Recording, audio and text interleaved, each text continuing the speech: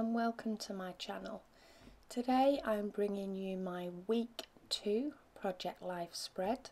I do have a video showing my plans for 2016.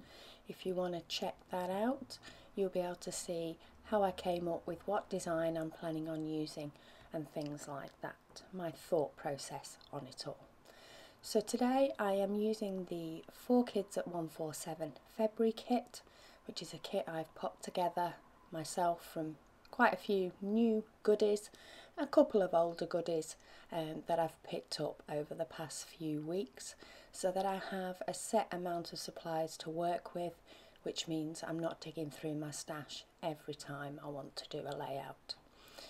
So I've pulled out a few different embellishments. I started off with the word love from the Dear Lizzie foam phrase thickers, as I liked the way that stood out on the yellow and gave a nice impact with not having a title card as such or a themed card with writing already on it.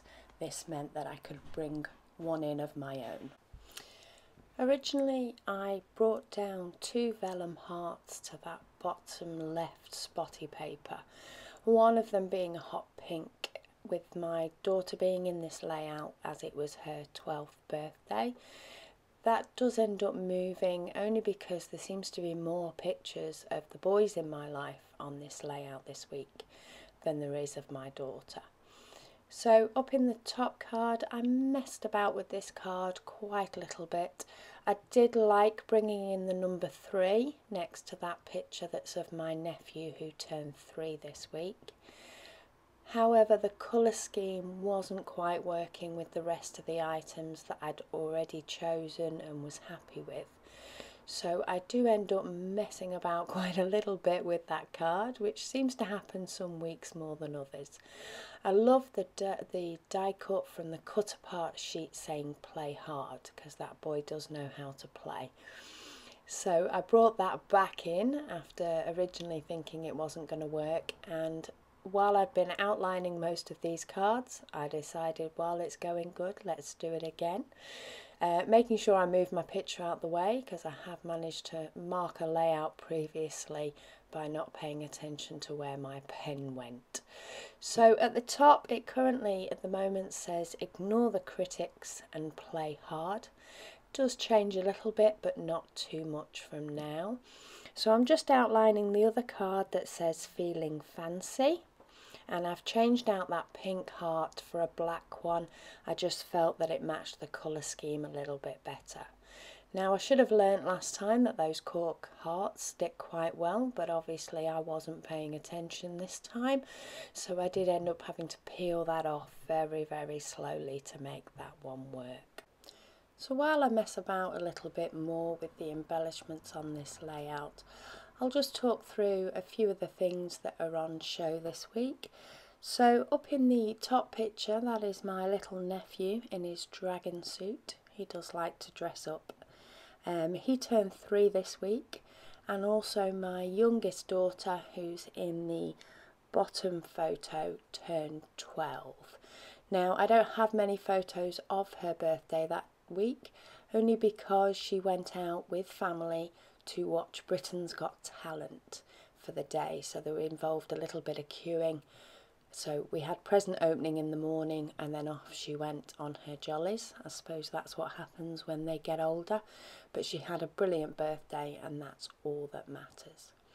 So I'm just going round outlining each of the cards, because I do know I don't want anything going over the edge, so I'm safe to do that, while I then have a look at the embellishments and see if there's any others that I want to bring in.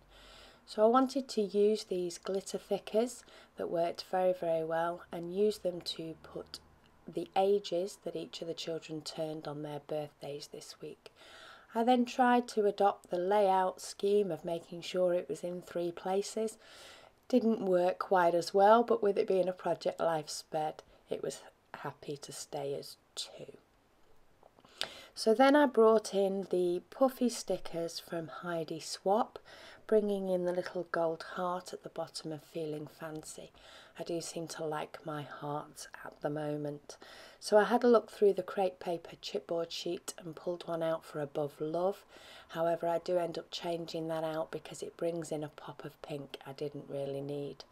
I did want some more gold on the layout, and while I had a few pieces in the kit, on this occasion I did decide to pull out some crepe paper, puffy hearts and arrows, etc. that I had in my stash. At first thinking I'd pop the chevron on, but then changing it for an arrow to show that I was talking about my nephew. This made the card quite long, so I decided that we didn't need the word "and" in the middle, so I just rubbed off the adhesive off the back and popped that back in with everything else. This is when I decided to change the heart on love, so I decided I wanted something a little bit simpler on that card. So I'm very nearly done here, so I will slow it down and show you each one in turn. The other pictures on the page in the middle are of my son. One, we got him a decal, is that even the word, for Christmas, which I finally put up in this week for him above his computer saying loading. So he quite happily, once that was up, sat there posing so we could get a picture of it in play. And this is it here. He also went on his school trip this week and took a picture for me, which is a new one from my son. I normally get pictures off my girls. And then the other one, which is a text message, which you can hardly see, I will read to you. It says, "Sir, Miss, my tooth started bleeding this morning and it hurts when I talk, so my mum said not to." My daughter made that sign for her teachers at school, and it made me laugh because my youngest is definitely a talker, and how she managed to not would have been quite entertaining for me to see. So that's the layout. Thank you for joining me today, and I'll show you some close-ups.